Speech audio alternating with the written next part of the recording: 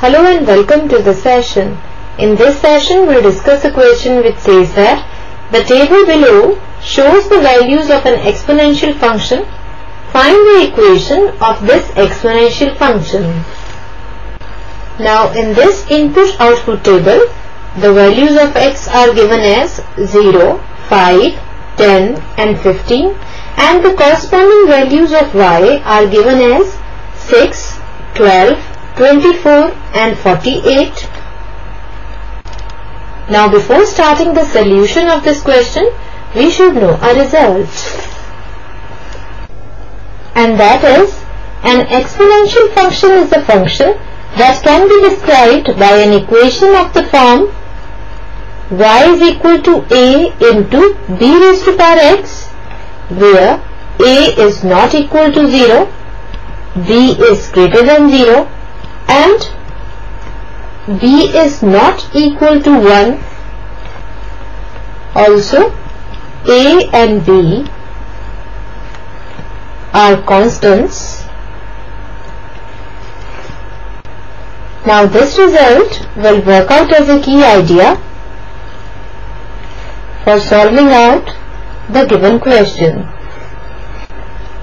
Now, let us start with the solution of the given question.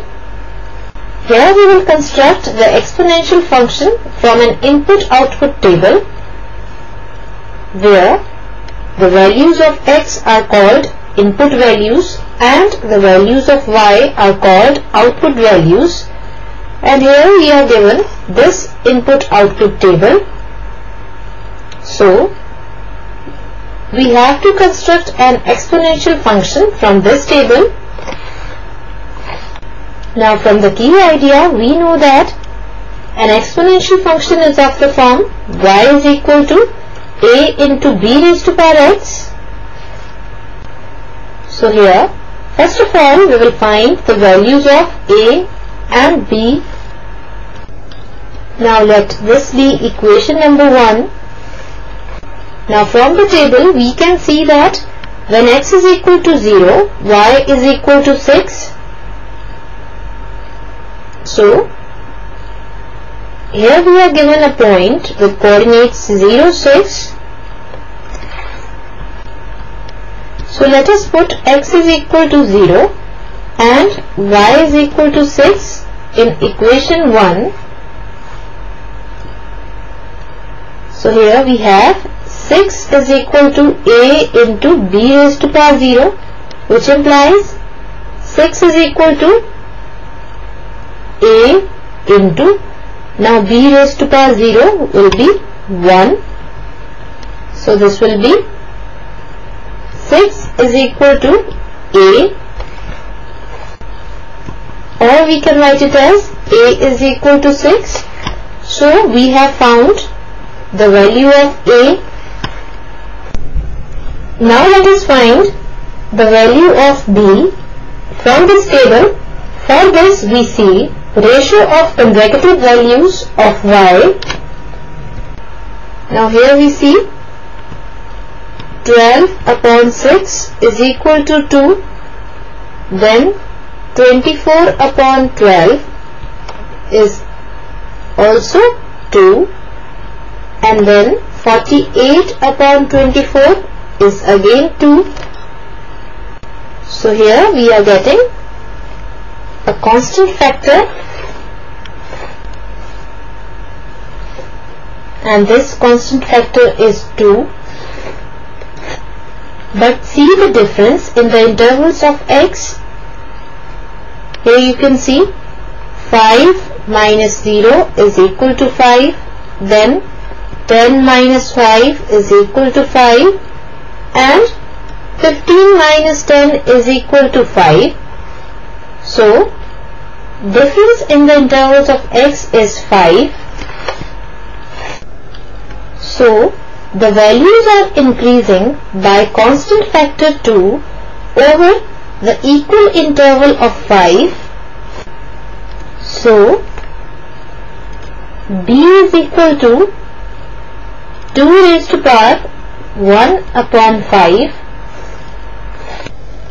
Now, we will put the values of a and b in this equation,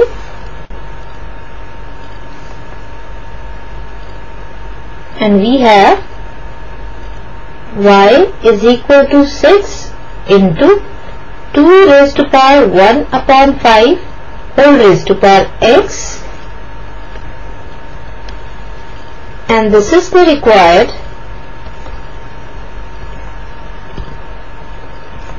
exponential function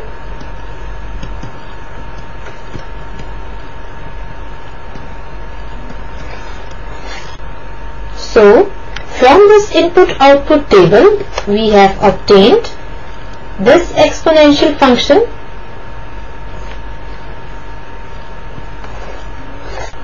Now,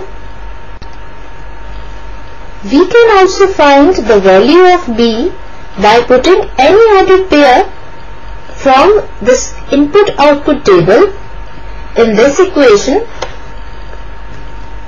Now, let us put the ordered pair 10, 24 in y is equal to a into b raised to power x. This means we will put x is equal to 10 and y is equal to 24 in this equation. So we have 24 is equal to a into b raised to power 10 .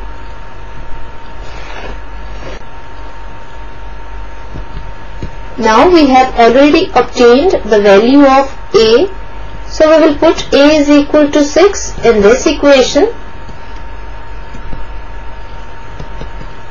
and we have 24 is equal to 6 into b raised to power 10, which implies 24 upon 6 is equal to b raised to power 10, which implies 4 is equal to b raised to power 10. Now taking positive 10th root on both sides, we get 4 raised to power 1 upon 10 is equal to b raised to power 10 whole raised to power 1 upon 10. This implies now 4 can be written as 2 raised to power 2. So here we will write 2 raised to power 2 whole raised to power 1 upon 10 is equal to b raised to power 10 whole raised to power 1 upon 10. Now this implies 2 raised to power 2 into 1 upon 10 is equal to b raised to power 10 into 1 upon 10. So,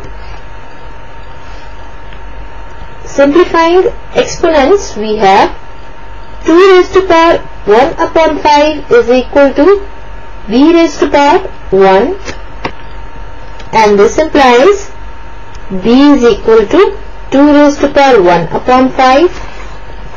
So we have found the value of b by putting any ordered pair from the given table. So putting the values of a and b in this equation, we get y is equal to 6 into 2 raised to power 1 upon 5 whole raised to power x, and this is the required exponential function.